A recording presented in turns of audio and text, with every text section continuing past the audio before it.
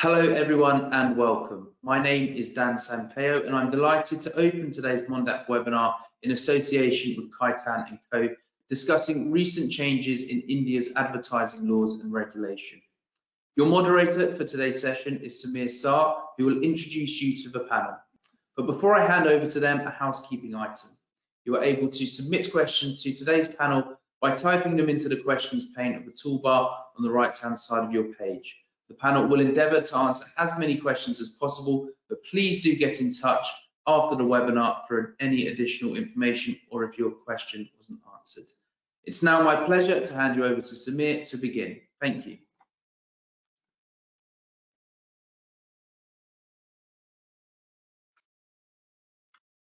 Ladies and gentlemen, my name is Sameer Sah and I'm a partner in Khaitan's corporate M&A practice group.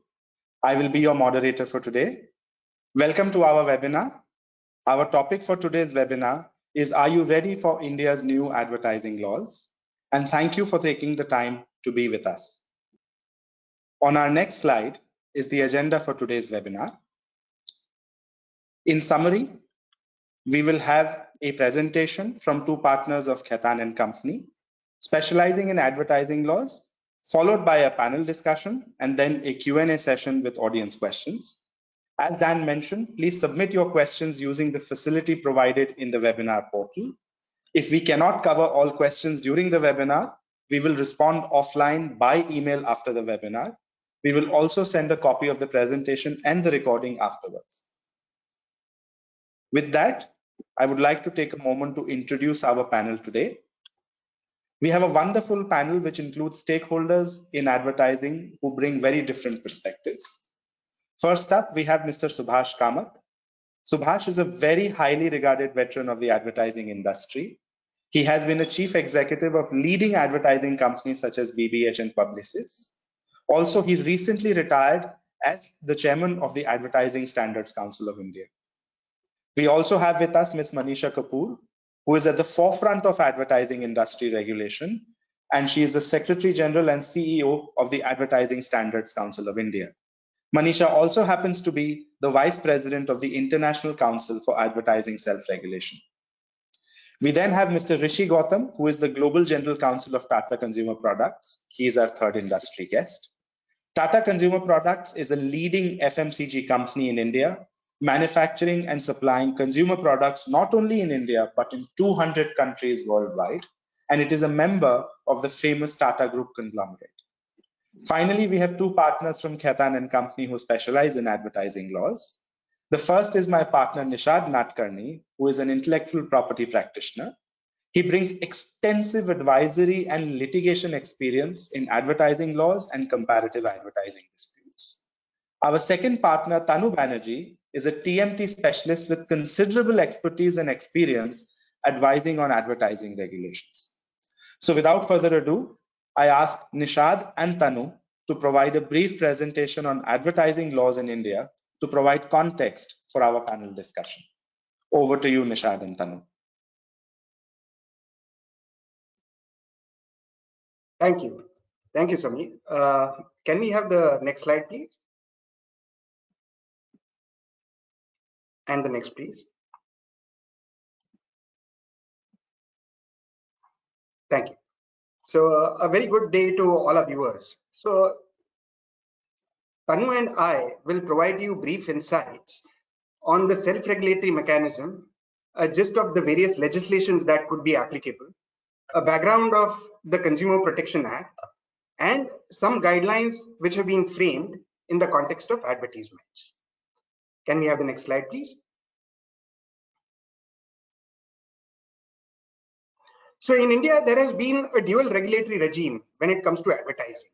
On one hand, there is self-regulatory mechanism, which is well developed and focused on advertising. And then there is a complex statutory framework.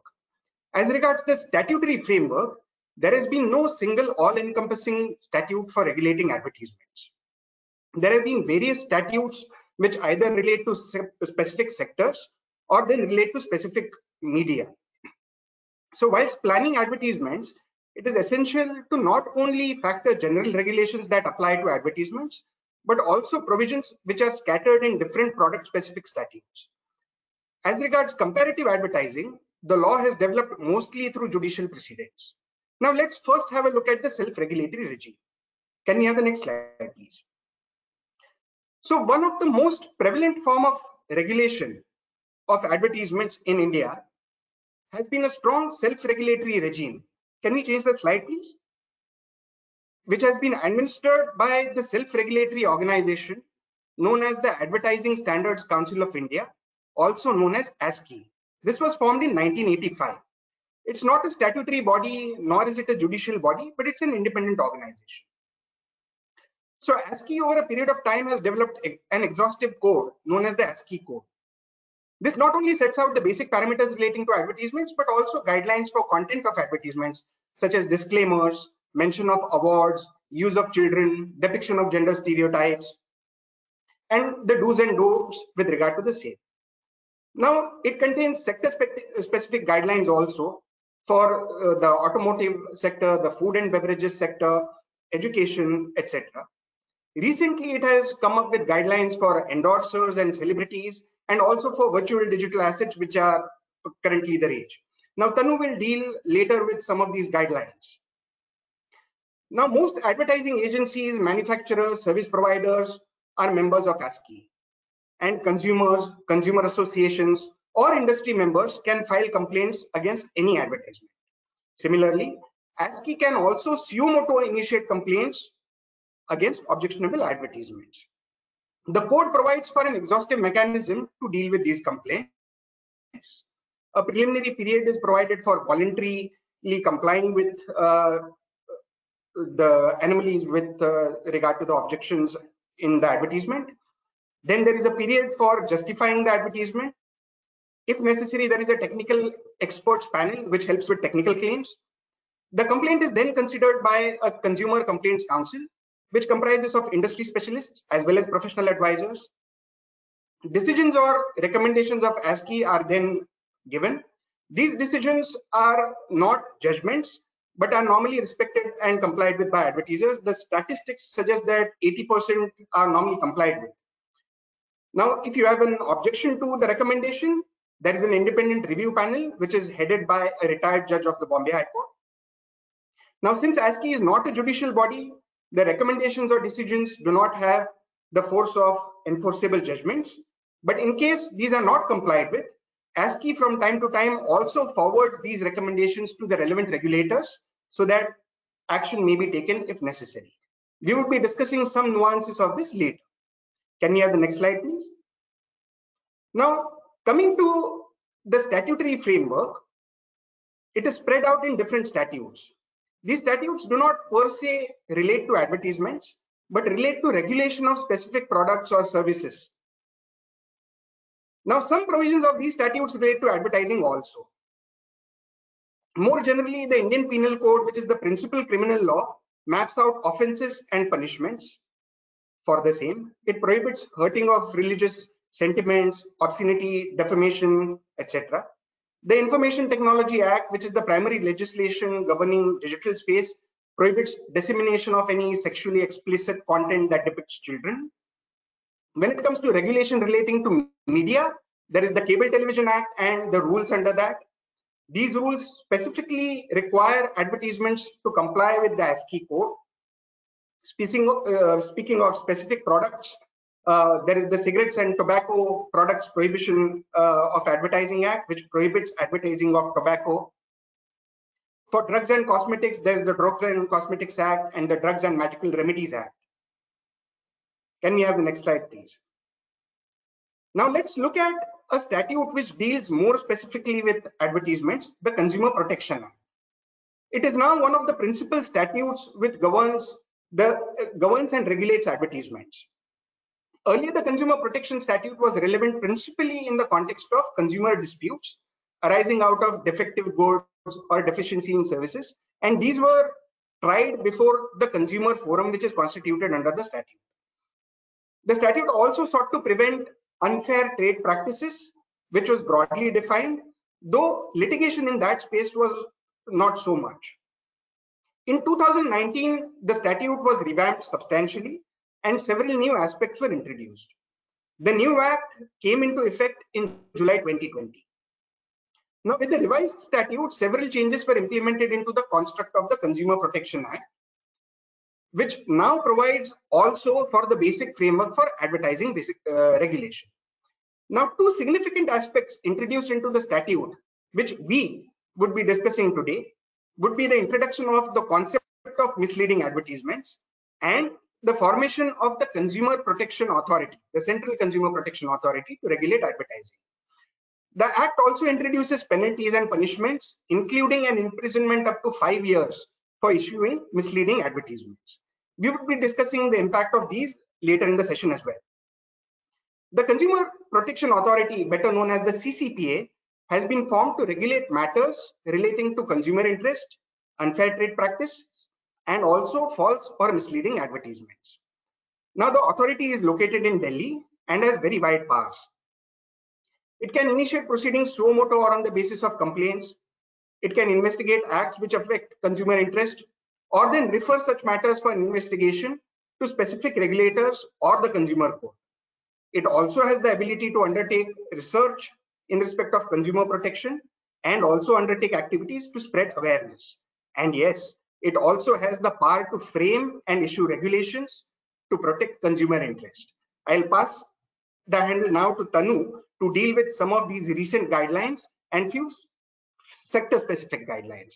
Over to you, Tanu.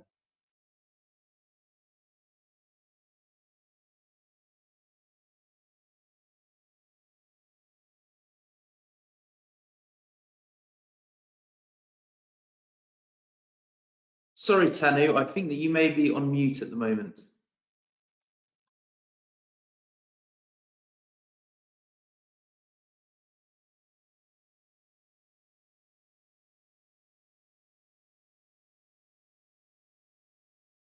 We should be able to hear you now, Tanu. Thank you.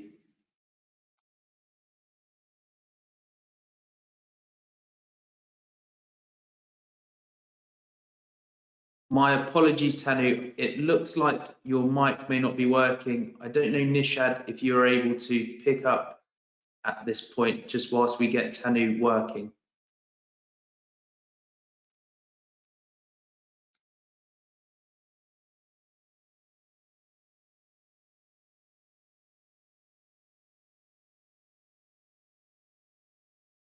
And I think that you're muted at the moment, Nishad. Great. Tanu, I think that your mic is working. Thank you very much, and my apologies for the inconvenience. All right, great. My apologies as well. Good evening to everyone who's joined us today. Now, just as Nishad explained, amongst the various powers that the Central Consumer Protection Authority has under the Consumer Protection Act, it also has the power to issue guidelines to prevent misleading advertising and protect consumer interest. Basis these powers, earlier this year, it issued the guidelines for prevention of misleading advertising and endorsements. Since these have been issued under an existing statute, which is the Consumer Protection Act, which enables CCPA to issue such guidelines, even though they are called guidelines as opposed to rules or regulations, they actually have statutory force in India. We'll talk a little about what these apply to all advertisements regardless of form, format, or medium, and not only to advertisers, but also to advertising agencies or endorsers who are helping create ads. They lay down a broad regulatory framework for advertising, including what does not constitute misleading advertisements. Essentially, it says that ads should contain honest representations and should not exaggerate a product or a service. And they shouldn't also downplay the risks involved in a particular product or a service. There are also some principles to regulate bait advertisements and free claim advertisements. Now, bait advertisements are those where products are offered at a low cost as a bait to consumers. And free claim advertisements are those where free products or features are offered. The guidelines say that if such ads are published, then manufacturers must ensure that the products are actually available as advertised. And once a demand for this product is created basis the ad, the manufacturer should be able to actually meet the demand as well.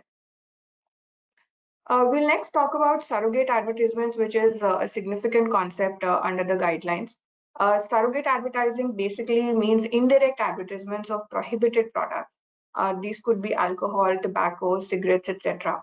Although the brand that is used for these prohibited products can be used for other products which are not in the prohibited sector, so long as the guidelines are not violated. This concept is often referred to as brand extension as well. For example, many alcohol companies, while they can't advertise alcohol directly, but they use brands on merchandise like caps or beer mugs or stationery, etc., which helps them to increase the visibility of the brand. In fact, there are parameters that need to be met while selling such brand extension products as well. Next, the guidelines also speak about the responsibilities of endorsers and celebrities. We'll talk about this a little more in detail in the next slide. Use of children in advertisements in ways that would encourage dangerous behavior or which could improperly impact them is prohibited entirely. Other than that, we would have noticed that often ads contain different sort of disclaimers.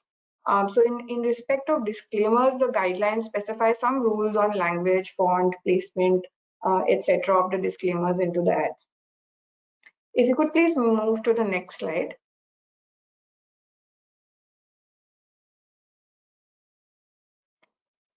Now, from what we've discussed so far, you would have gathered that advertising regulations in India are spread across various legislations and regulations and are administered by two parallel bodies, one being ASCI, which is a voluntary organization, and the other being the CCPA, which is a statutory body. An added layer to this is that apart from the framework of ASCI and Consumer Protection Act, there are also some sector-specific mandates, which are again spread across guidelines, advisories, and legislations issued by different regulatory bodies in India. Of course, it's difficult for us to cover all sectors in this session, but we will try and cover three sectors which have grown massively in India in recent times, and therefore from a market perspective are quite relevant at present. First, here we'll talk about the framework on influencer advertising or celebrity-led advertising. These are relevant for influencers themselves, but also for advertisers engaging the celebrity or the influencer to endorse their product or service. Endorsements in general are governed by both the consumer protection regime and also the ASCI guidelines. Both of these regimes have overlapping provisions. Essentially, they require that there should be disclosures of any material connection between the advertiser and the endorser. Effectively, it means that ads that are created by influencers should be tagged as sponsored or paid promotions or some similar disclosure in this regard.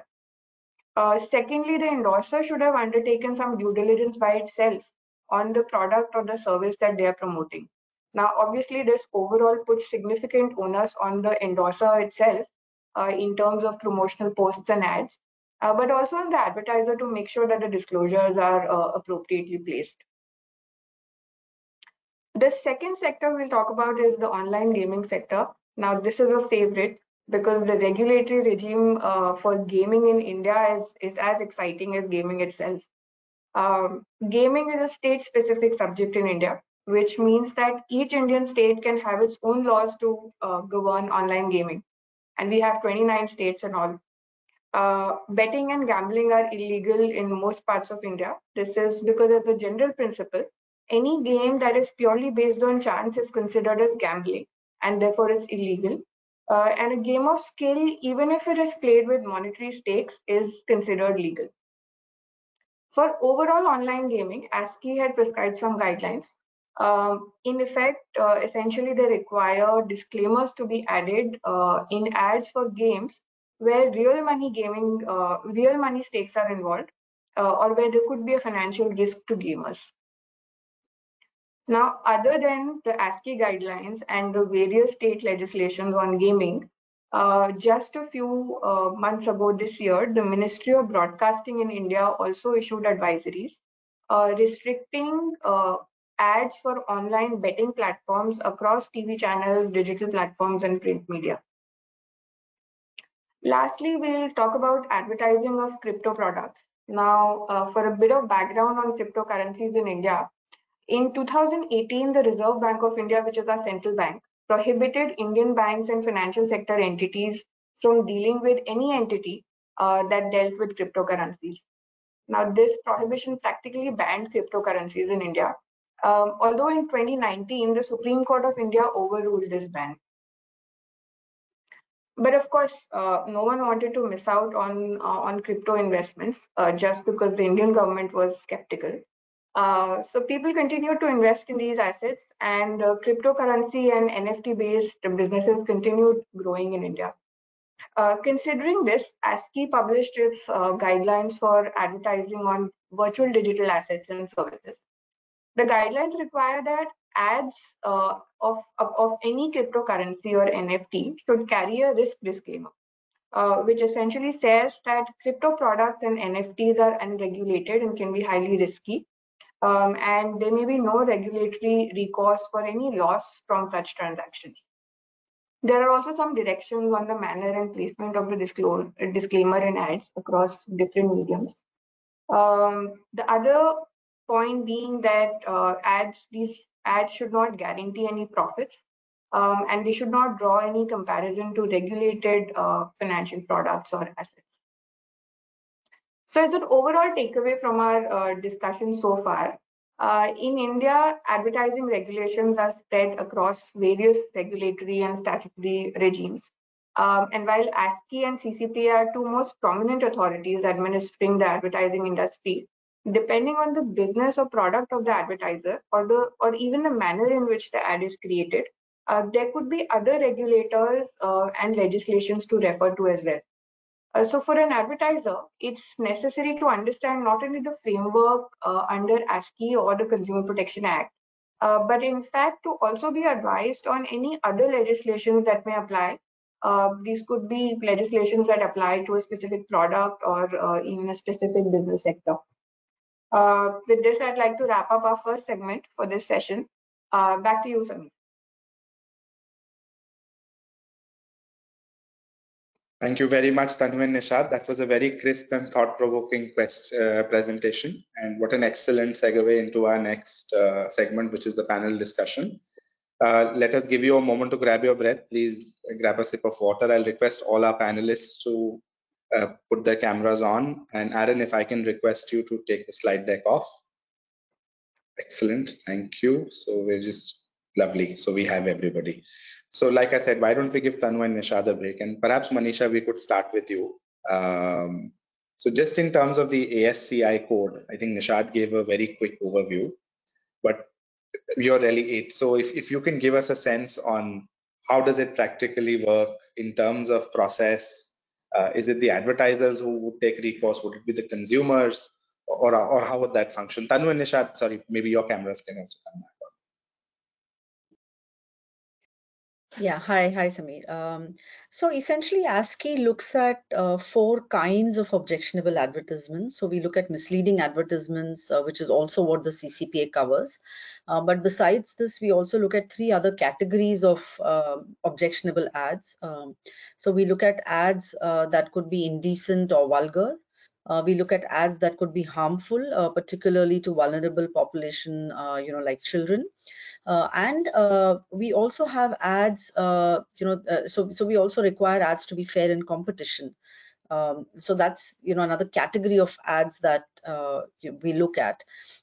So this is predominantly the code and the way that our code is structured. And then of course, as you mentioned, we have several category related guidelines as well that fall under one of these main chapters, kind of interpreting that chapter for different sectors. We receive complaints from the public.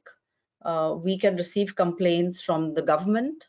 We can receive complaints from advertisers or competitors or people from the industry. We can receive complaints from consumer bodies. So pretty much anyone can register a complaint with ASCI. It's free of cost for anyone that registers a complaint, and so that's what our membership funding kind of goes towards, is to set up this grievance system Once a complaint comes in, as I think Nishad also briefly outlined, in some cases we just get a resolution immediately from the advertiser. But in some cases, this needs to be investigated further. Based on, I think, the criteria that kind of comes in, we take further action based on what's, what the actual grievance is. Understood. No, I think I grabbed 2 points from there, and maybe I'll circle back to you on one. You said that there's a little bit of an overlap. I think we should come back to that. But maybe if I go to Subhash. So Subhash, Nishad sort of outlined the process. I think Manisha gave us further depth. With this already there, was there really a need for the CCP? I mean, why this legislative intervention at all in the context of false and misleading advertising? Yeah, I mean, if you look at any of the established markets across the world, whether it's the US, whether it's Europe or anywhere else, you'll realize that self-regulation works within the law, right? It works in partnership with the sector regulator in any of the established markets, right? We are a self-regulatory body, which means our members who have signed up, have taken the pledge to follow a certain path and not to cross a certain line, right? However, being a self-regulatory body, it also means that in case of non-compliance, enforceability becomes an issue. With the sector regulator, who's the ultimate law in the country, enforcing it, then it gives teeth to any regulation that we may be talking about, right? Happily, and so is the case in India. We've been in very, very close touch with DOCA. We've been in very close touch with MIB and many other government divisions for precisely this reason, right?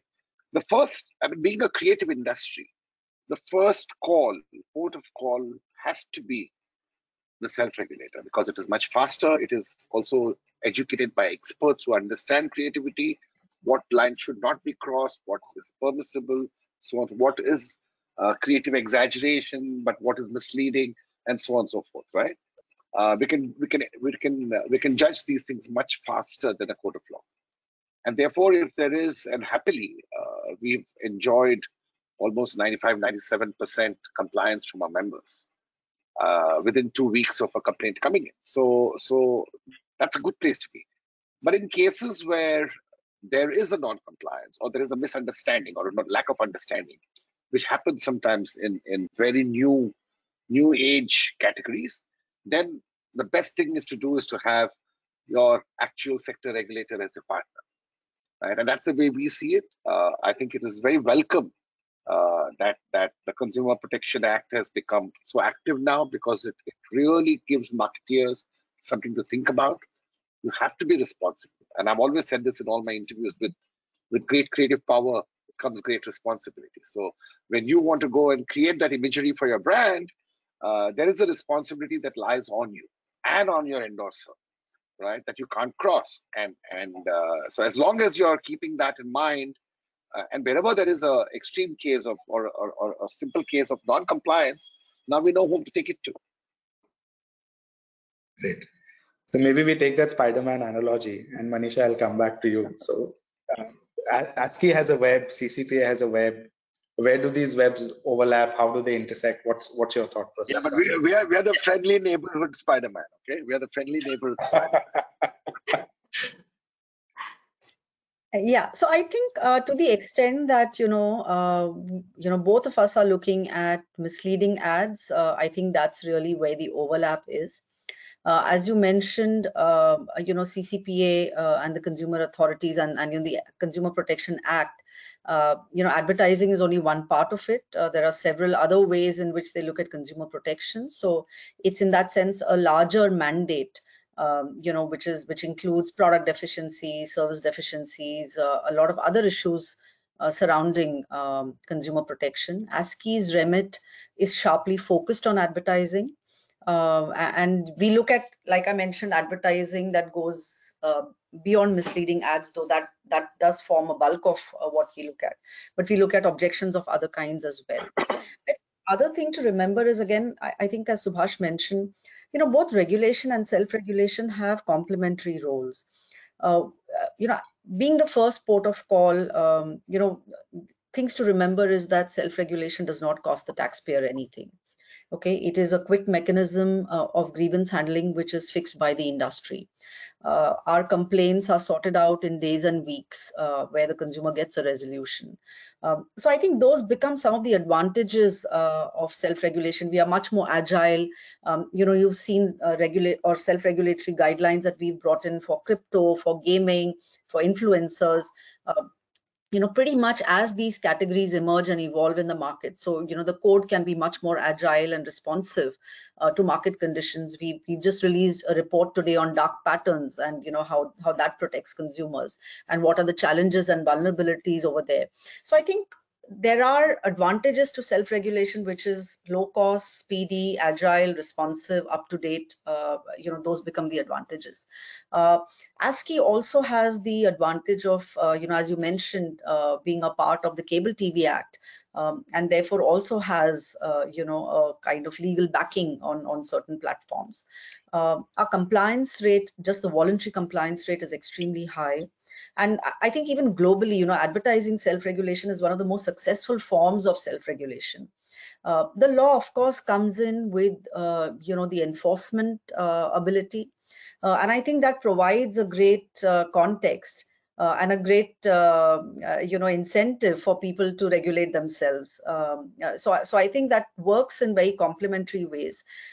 As Subhash said, we are in constant touch with the Ministry of Consumer Affairs, with the Ministry of Information and Broadcasting on issues that are of concern for both of us. I mean, the agenda is, there's a big overlap in the agenda, and so we kind of work pretty closely with the government on certain matters. Great.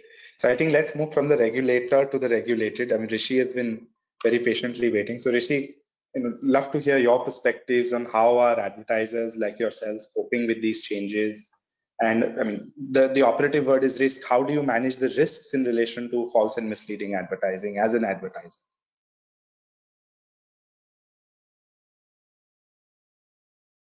Okay, hi everyone. So before I start, I must say, I mean, we as industry endorse everything what Manisha has said. And if I may add, this new regulation is in place, the new regulator is there.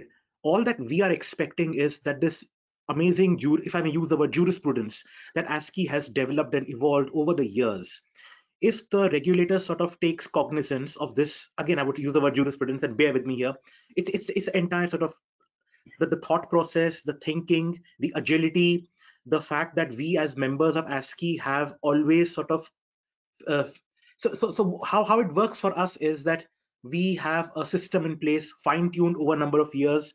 We are food and beverages, so we are also regulated by our sector regulator. And very often the situation is that a claim the claim is probably being prosecuted by the sector regulator as well, and ASCII also looks at it. So we have evolved this framework. We have a matrix for escalation within the organization, and we do provide that kind of training. And when these new regulations came, one of the fears that we had was, are we going to start with scratch, or is the sector regulator going to rely upon what has already been developed? So my request, I mean, I don't know whom I'm requesting to, but my request is, if the sector regulator sort of works more closely with ASCII, understands their thought process, learns from their experiences, it will sort of, what it does is that for industry, people who play by the rules, people who are willing to play by the rules, it makes life easier for us, as well as sort of picks up the, if I may use the word, the rotten apples faster. So far, we have not had any experience with under the new rules. The new authority have had no brush with them. But look, again, I would say we have, again, the example that she gave was this sort of dark patterns. So things like those, it will take time for the regulator to catch up to those practices, then the rules to come out. But what ASCII does very brilliantly is evolve the thought process, gets the industry consensus, looks after the interests of the stakeholders and the consumers, and gives a solution which is already in place. So we are quite sort of hopeful that the regulator will look at what is there already and sort of complement their role rather than sort of having a divergent path. Loud and clear, Rishi, and whoever hasn't heard it, we'll ensure your voice travels to them. So leave that with us. I think that's one for us to take care of. So maybe why don't we do this? So we've heard the regulator and the regulated perspective. Tanu, how about we get into a little bit of detail? So you spoke about these CCPA guidelines. Drill it down a little bit. What is really this misleading advertising concept, and when does an advertisement actually become misleading under the new rules? Yeah, so Sameer, really, just the way it sounds, anything which is falsely describing a product. So, any ad that is inaccurately describing a product or a service, or let's say it gives a false guarantee of the ability or functionality of the product. Or let's say it's deliberately concealing, something which is important for the consumer to know. All of these things can become misleading ads in that sense. So let's say what can be deemed as misleading. The fundamental principle is that the ad should basically be an honest and truthful representation of the product or the service that's being advertised.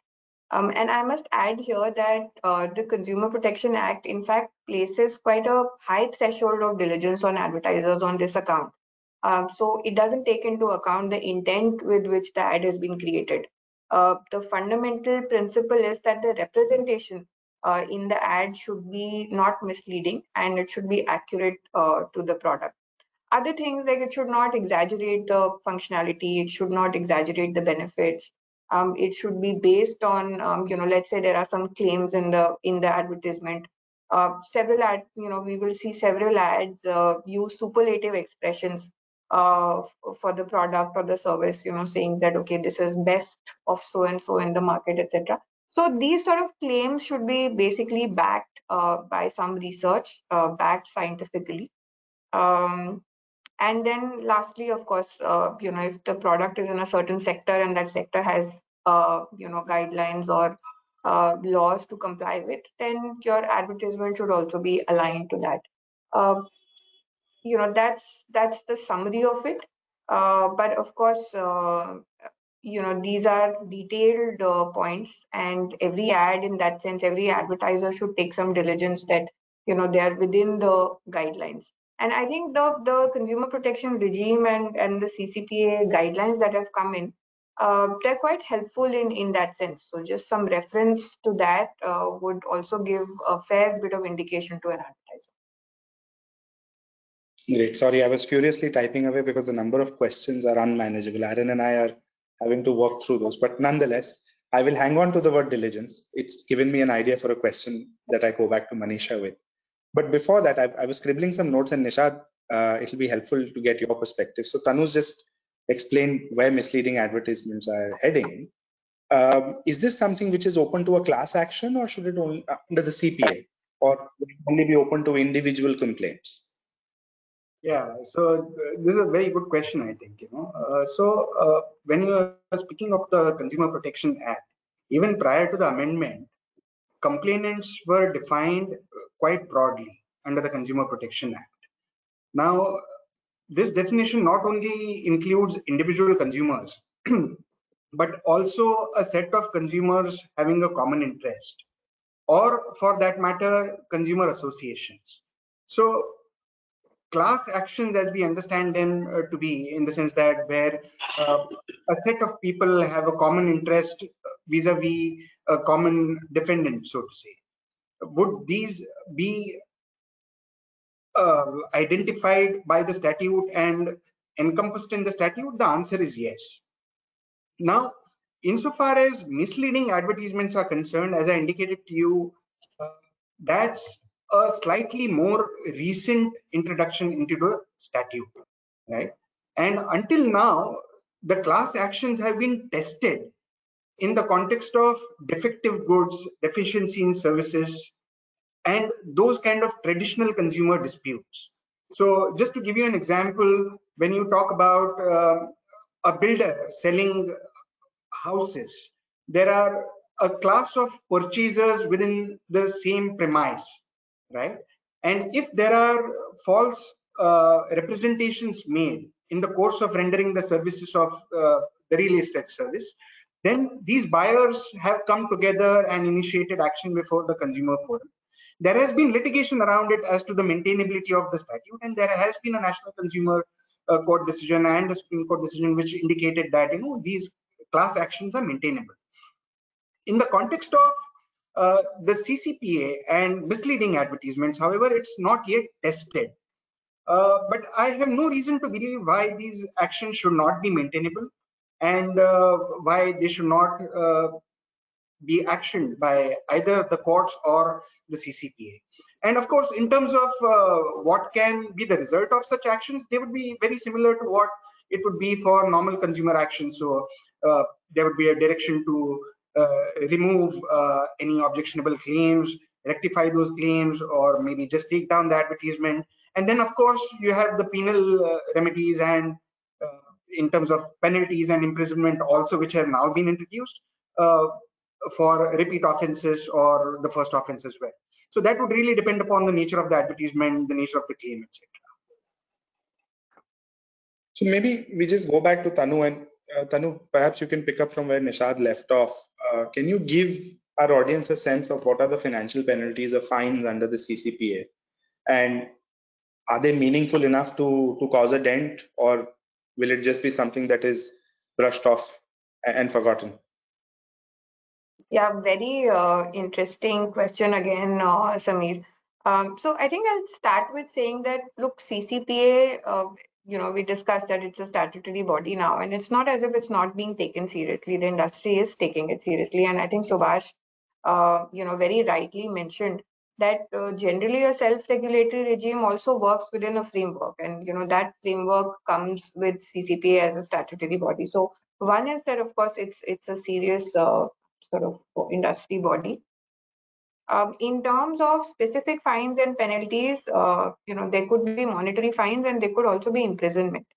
Now, fines range between 10 lakhs to 50 lakhs rupees, which could be roughly around I think $12,000 to $60,000 at the outer side, which in some sense may not be very substantial. But I think the deterrent is that there is also, the Act also prescribes imprisonment. Typically, we've not seen sentencing in these sort of matters. But then, there is a provision for that, and that can't be ignored. So I think that's point number one. The other is, again, for endorsers, for example, this was for advertisers, but endorsers, there's a different sort of penalty. They could be barred for endorsing for a period of time. And I think if you look at it from an endorser's perspective, brand endorsements are one of the most lucrative opportunities for them. So to be barred altogether from endorsing is quite a deterrent, even if the financial penalties are not substantial. So that's second. And I think overall, I'll wrap it up with saying that whatever the financial penalties may be for an advertiser or a huge corporate or even a let's say a really big celebrity or a star, it's possible that they could afford the financial penalties, and it's possible to say that it's not substantial. But imagine the reputational dent that it will cause, right? And I think that for especially in the context of branding, right? I think that is a bigger deterrent than really just financial penalties. So the way to look at it is, yes, there is provisions for adequate fines, imprisonment, and other remedies. But any advertiser or endorser in this space would definitely be very concerned about the reputational risk that it could cause to the brand. So we have an advertiser in the room, and before I go back to him, Nishad, can you help us just assess, under the CCPA, has some action already happened? Do we have precedents available, or is it all still raw and untested?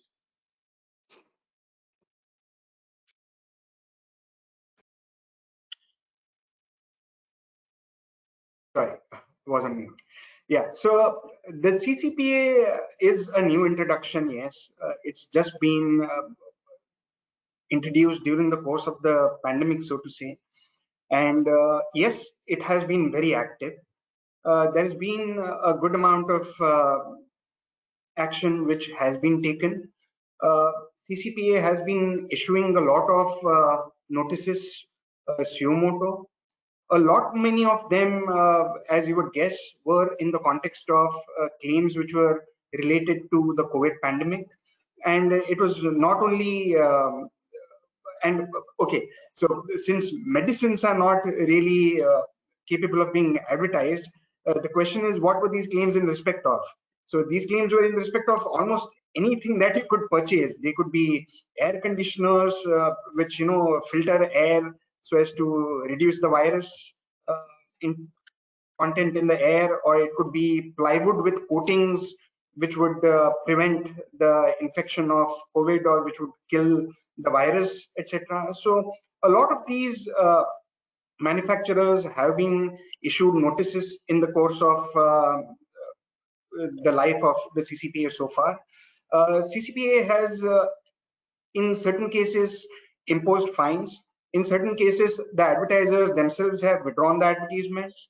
In certain cases, there have been a modification of claims or a restriction of the claim, and those advertisements have continued. More recently, moving slightly away from the COVID pandemic, there was a FMCG brand which was pulled up with regard to certain claims which were made with respect to a product. I will not go into the details of the product, etc. But ultimately, the discontinuation of the advertisement was called upon. And another complaint which I recollect is in relation to a telemarketing and e-commerce website with regard to misleading of consumers regarding information on inventory and production of goods. I think a fine of about 10 lakh rupees was imposed. As regards the procedure is still a little fluid. There are no fixed formats for complaints or responses, etc. Similar to the ASCII, where legal representation is not permitted, it is not clear yet whether lawyers can present the cases before CCPA. We've seen both things happen. Certain members permit legal representation, certain members permit accompaniment by legal representatives, but the companies have to make the representation before the CCPA. They may be assisted by external lawyers. So that's the not so brief answer to that, I think. Understood. So, good. I don't think the idea is to scare our audience. So I guess, Rishi, I need your help. Both Tanu and Nishad have obviously made it clear that the new guidelines have teeth. Those teeth, the animal bites, and the bite can be a little dangerous. So, just from your perspective, again, as an advertiser, what is it that you'd like, for example, to be clarified? Either in relation to the new legislation or in relation to ASCI, what is your wish list? Absolutely. There are a few things I think Tanu has already hinted towards. There is requirement of clarity. But before I move on to those, I would just like to add to what Tanu was talking about in terms of whether reputational damage is sufficient. So for some advertisers, especially large listed organizations, increasingly it's now a statutory requirement for especially global corporations about our ESG responsibility. And as far as I am concerned, I view, yes, there is an advertisement sort of thing going on parallelly. My marketing people and the business side takes care of it. But for me, a notice from ASCII, a notice from FSSAI, pulling us up for an advertisement which can be viewed as we not fulfilling our ESG requirements, especially towards children, nutrition, social responsibility, gender stereotyping. I would take it quite seriously. So more than just a financial sort of a thing, or even the risk of imprisonment, it is the ESG linkage which for at least for some of us is becoming increasingly important. Our reputations, matter a lot there. But coming back to your question, as you have already mentioned, for some of us, like in FMCG sector, we have a sector regulator, we have consumer protection, FSSAI, we have the consumer protection guidelines, we are already subject to ASCII as a member. So I think at some stage, a consolidation is what people should, I don't know who, I mean, maybe it's a thing, it's an ongoing process which we should think about, but a consolidation of, so that at least there is clarity in terms of who governs what aspect, and sort of makes it more streamlined. I'm not saying that it is not streamlined. I know ASCII will not look at matters which are already subject to FSSAI and those sorts of things, but even within FSSAI and the new regulator, is there, I think the jurisprudence will evolve on that. Similarly, more clarity required, there's more clarity requirement on targeted advertisements. Tanu had briefly mentioned about brand extensions. I can already see a question coming on brand extension and surrogates, not from alcohol sector, but from pharma sector. I think you should probably answer that. And yes, I mean, gaming, other sort of cryptocurrencies, new age businesses. The time is that we need clarity on each one of these things. I think that's a good list. I've been making notes, and we'll obviously pick up on this, but I still haven't forgotten the words due diligence. And Manisha, I think we need your help here just to, so we now know what the advertisers want, but the question really is, how do they avoid a rap on the knuckles? And as Rishi has put it, there'll be a lot of your members who will be holier than thou, who will not want even the slightest of slippages to take place. What's the kind of due diligence or compliance which they can preemptively take to prevent any of their advertisements being treated as false or misleading? What's the catch there? Yeah, so I think as a self-regulatory organization, while we are very established, I think, on the corrective action that we take, on ads that may be in potential violation of our code, I think one of the big agendas we also have is how do we help the industry get it right? So it's not just about, being the cop on the other side of the signal and waiting for you to break the signal, but, how do we also educate you about traffic rules and help you understand the importance of it, or support you in that understanding. So we have a couple of services that we offer. One is exactly as you mentioned, due diligence that can be done by advertisers, including testing of technical claims, and this can be done at a pre-production stage, so at a script stage or a storyboard stage, and that I think will allow advertisers to be more confident that someone has kind of taken a look and flagged off if there are any concerns that could be addressed during the production stage. We also offer a similar service for endorsers, where endorsers can do this similar due diligence, and as you would know, under the law, if the endorser has done their due diligence, if they can demonstrate that, then these penalties would be waived off. So that's again something that the law provides for. So again, endorsers are doing due diligence and providing that evidence becomes a crucial service also that we provide. Besides this, we also have training programs that we offer to corporates, so that increasingly we want self-regulation to work not just post publication, but at the point of creation, and that's important, that it's not just the legal teams who have to defend these ads eventually, but a marketer or a creative person who's making this ad in the first place has a sense of what these regulations are, and how can we kind of go about preventing some of these things happening. So I think those are the issues that increasingly we are working on. Understood. So maybe if I come to Subhash, and Subhash, we'd love to hear your perspectives.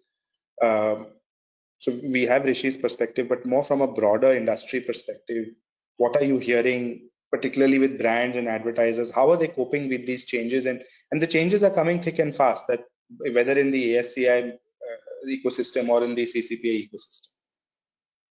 Yeah, well, there are quite a few new things that are emerging, right? I mean, CCPA is relatively very new, and therefore there are a lot of questions, even in the advertising industry, being asked about, okay, so how do we navigate this? What do we keep in mind? And so on and so forth, right? In some of the more established categories, I would say things are much easier understood. In some of the new emerging categories, there are a lot of questions because the law itself is not clear, like NFTs and digital assets. There is no specific, and questions are being asked by the consumer, questions are being asked by the advertising industry.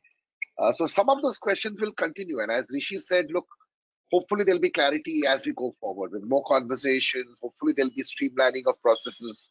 But so far, luckily, we haven't seen any confusion yet.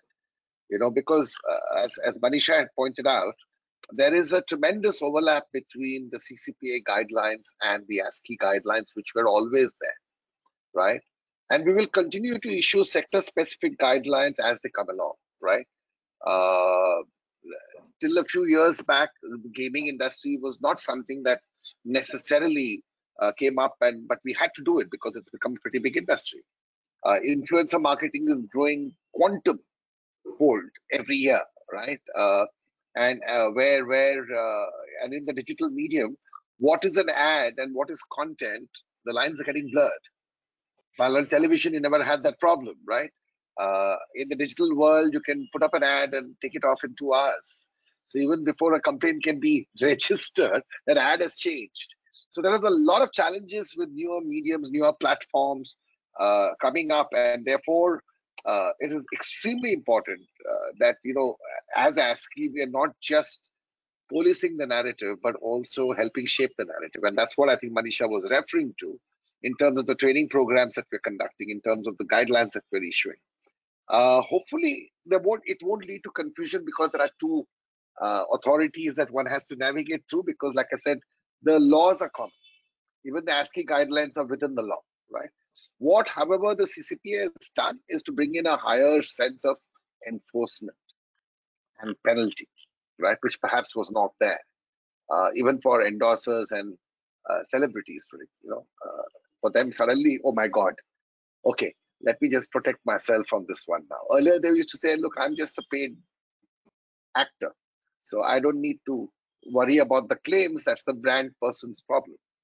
They just say, no, you are accountable because you have millions of followers believing what you say. And if you are going to be the endorser of that brand, then sorry, you are also equally accountable.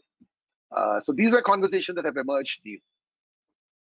Sure, but maybe if we just stick to what you just said about endorsers and celebrities and so on, and there's in fact a bunch of pre-registration questions that we receive, so I'll try and plug those in as well. There's a question on fairness. Is it really fair to hold endorsers and celebrities accountable? I mean, why this entire focus? And let's assume if we are trying to go after recklessness, is the deterrent that Tanu explained, it sounds pretty serious to me, but to an endorser or a celebrity, to what extent will it really have that intended effect? Your thoughts? No, I believe, look, India is a celebrity crazy country. Right? We are pretty crazy about our celebrities. We hero worship them, whether they are cricketers or whether they are film stars. We have even temples made for them. We are pretty hungry when it comes to having our heroes out there, right? And therefore, when somebody I really hero worship comes and tells me that this product is pretty good, right? Recently, there was a case where a cricketer endorsed a real estate project which never materialized, and the people lost their money, and therefore, or they couldn't get their property on time. And therefore, you can't say that it's unfair. You have the power, you have the credibility with your followers, right? And therefore, you are accountable. So all the law says is, please do your due diligence before you go out there and endorse, whether on television or on digital or print or whatever, that buy this product because I say so. Then do your due diligence before you go and make that claim. I think that's basically what the problem is, right?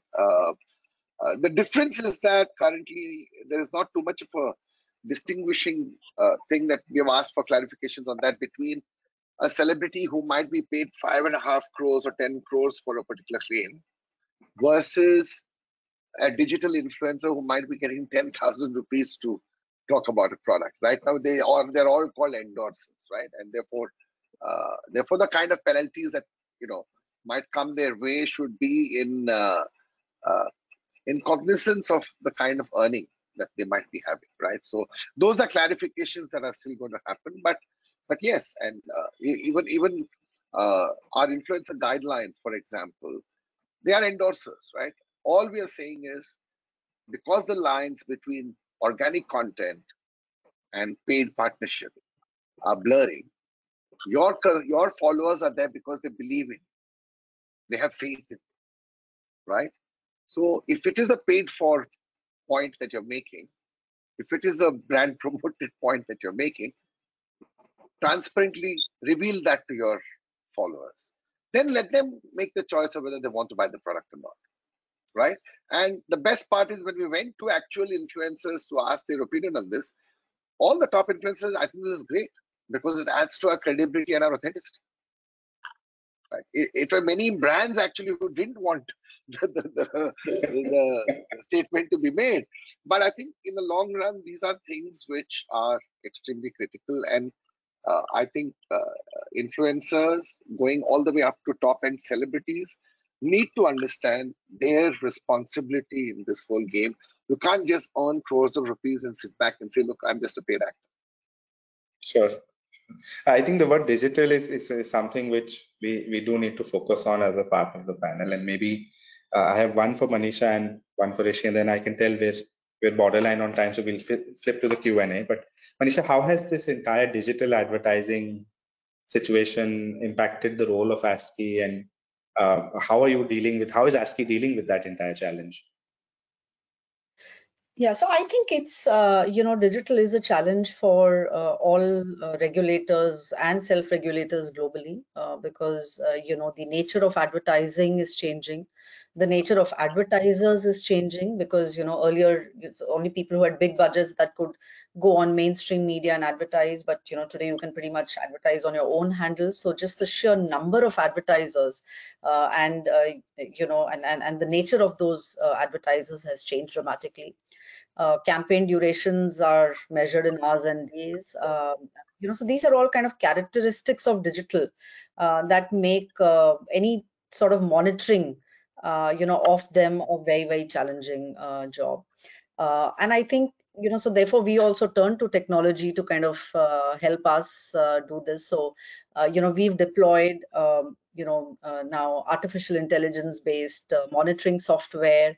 So we are also having to take the help of technology and become much more agile, much more real time, in the way that we monitor things, and therefore the use of technology to kind of help us navigate the digital space. Of course, having said that, I think from time to time we will have to prioritize certain areas because it's pretty much impossible to police the entire web and all the kind of content and ads that are going there. But yes, I think from time to time we assess what are emerging threats, what are big threats to consumer safety and to to consumers from an advertising point of view. And I think we will kind of focus on those sectors or on those platforms or on those formats that are big. So for example, when we did the influencer guidelines and even the whole investment in a software to track influencers, because that's now increasingly becoming a mainstream spend for advertisers. And also the consumer vulnerability is high there because influencers are much more trusted than, let's say, brands on their own handles. So that kind of creates additional vulnerability on from a consumer point of view. So so that made it a priority for us to kind of look at certain sectors. But yes, I think digital will continue to be a big focus for us. And I think digital also kind of brings us back to the earlier point that we were making, that policing will become demonstrative and symbolic. The real action needs to come in the good old preventive kind of space, and efforts on education, efforts on creating awareness, efforts on creating a culture of responsibility in the industry. Which alone I think in the long run is a more sustainable solution. Because as I mentioned, I mean, there is no entity anywhere in the world that can monitor the entire volume of advertising that's out there. Perfect. Rishi, one last question on the panel, and then I want to flip to Q&A. So just on digital, and I think your sector is the most, I would say, the most direct and connected with the consumer. So for the FMCG sector, to what extent does digital advertising introduce a whole new world of changes? Absolutely. Again, so direct to consumer, you would have heard D2C. And during lockdown, I think all of us have experienced these ads coming on personal care, new brands coming up in terms of food and coffee and those kind of things. Some of them have benefited immensely. So without needing too much capital, they can bring their product to the market, direct to the consumer. But that has a flip side as well. So especially in terms of personal care, influencers, pushing things in a manner which is not really, I mean, that would not, I mean, so the good thing is the compliance is easy now. ASCII has guidelines. The new consumer protection also has clear guidelines in terms of what to say, what not to say, the sort of quantity, quality. Comparative advertisement is again quite simple nowadays.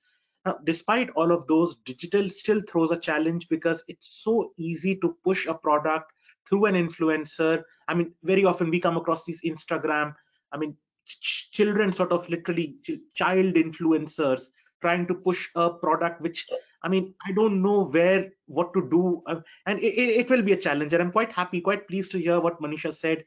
There are artificial intelligence sort of based software programs which will help in policing. I think this is a frontier which we all need to sort of watch the space, see how this gets regulated. Understood. Okay, excellent. Thank you, everybody. I think that panel has gone well. We've gone through the topics we had thought we would like to cover. I'm conscious we don't have the entire scheduled time for Q&A, but there's been a buzz of Q&A, as we can all see. So Aaron, if I can request you to pull the slide deck back.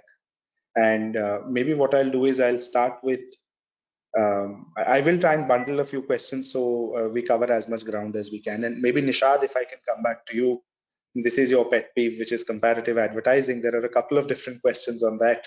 So for everything from pharmaceuticals to medical devices to the cola wars, people want to understand, when does comparative advertising become a problem, and what is really the thin line people are walking on? Yes. So comparative advertising has normally been the subject matter of common law tort. Okay. There's not really been so much regulation vis-a-vis comparative advertising under statute.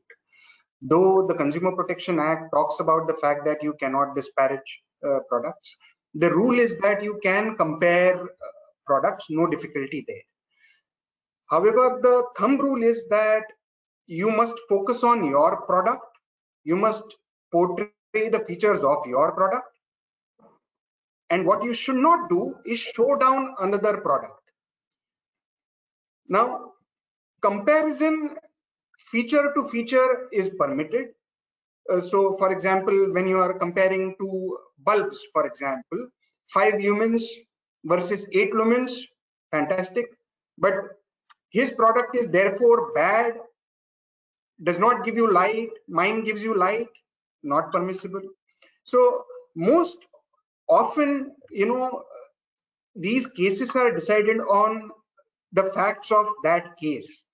There has been significant amount of litigation in the space of comparative advertising, and I've been fortunate enough to be a part of most of those, or I think all of those, before the Bombay High Court at least. And what the court also looks at often is, it looks at the advertisement not only in the context of one feature, but it looks at it holistically. It looks at what is the message that you are sending to the consumer, and what would an average consumer of normal intelligence perceive that advertisement to be? What is the message that is being given? So to answer the question in one simple sentence, comparative advertisement is permitted. You can probably puff your products. The claims that you make should be honest and truthful. You can puff it to a particular extent, to the extent that the consumer will understand that it is in fact puffing and will not take it to be an actual claim. Otherwise, it must be honest. And when you are comparing, Do not show down the product of another. The moment you do that, you're going to be in trouble. Whichever way you do it, it does not have to be spoken words. It can also be just innuendos or hand gestures saying not good. You know. Perfect. No, I think that's very instructive. Maybe Rishi, just a question which perhaps you'd like to take, that when you're looking to engage a celebrity or an influencer or an endorser, what sort of comfort would you give them as a principle that all is well, hand on heart, all is well, please don't worry? So we would again we would not make the influencer sort of cross the line, and the objective is keep it simple, keep it personal. Like, what does the influencer personally feel about using our product, and leave it at that. Do not sort of go beyond what a common man would sort of behave in that particular manner. We've done quite a bit of that as well. We don't want to stretch it any more than what would be normal and reasonable in that story context. I think that's perfect. I'll pick two last questions and I'll open them to Manisha, Subhash. Please pick them in whichever way you would like. So one is, there's a question from the digital advertising world, and they're saying, is it possible for the digital advertising companies to work together with ASCII, support them in guidelines and policy development? What's the kind of welcome mat over there for them? Manisha, do you want to say this or do you want me to take it? Yeah, go ahead, Subhash. I think one of the things that Manisha and I both worked very hard over the last 2 years to establish is a very collaborative way of working. We have involved the industry, we have involved stakeholders in almost all our discussions, and before we came out with guidelines, right? For the influencer guidelines, for example, we got influencers, influencer management companies, client side, creative industry side, and civic society and people to talk about and give their inputs to us before we even drafted the guidelines. Right? So it's a very collaborative process. So very happy to hear if there are digital companies who want to come and have a conversation with ASCII and input into and brainstorm with us. And look, we are an industry body, so absolutely welcome anybody reaching out to us. We have done that now, even in the gaming industry business guidelines. We did that for the crypto. We're doing that for almost everything. We're making it very, very collaborative and welcome inputs from our industry partners. So specific to that point, digital companies, by all means, please come and join us. We'll create a think tank before we do anything, and you're welcome to join the think tank. Manisha? Yeah, absolutely. So I mean, we would welcome the expertise of people who are working in the domain, both in terms of, the expertise, but also in terms of the practical, ways in which regulations can be implemented and monitored. So I think we would really welcome their comments and inputs. Great. I think I've just received a note from the organizers. I think we're at the end of our webinar today. So I can just request Aaron to flip to the next slide, please. Or maybe we stick with the earlier one. Sorry, I just want to thank our panelists for sharing their experience and expertise with us today. It's really been a wonderful webinar to discuss the changes to all of these new laws. And Subhash, Manisha, Rishi, thank you so very much. Without you, this webinar would just not have. I think an outstanding job to bring the industry perspectives to this discussion. And Nishad and Tanu, thanks to you are due as well for the absolutely slick presentation up top. And good luck with what lies ahead with these new regulations. And a special thanks to Mondaq for partnering with us for this marquee event. And to our audience, I hope you found the webinar interesting and a worthwhile investment of your time. We certainly enjoyed bringing it to you. You will also separately receive a request for your feedback from the webinar. Please do take a minute to fill out the form and send us your feedback. Comments, criticism, compliments, everything is welcome. And please do not hesitate to contact us regarding any matters arising from this webinar. Our contact information is on the slide in front of you. Thank you for your attendance today, and we look forward to being of service again at future webinars.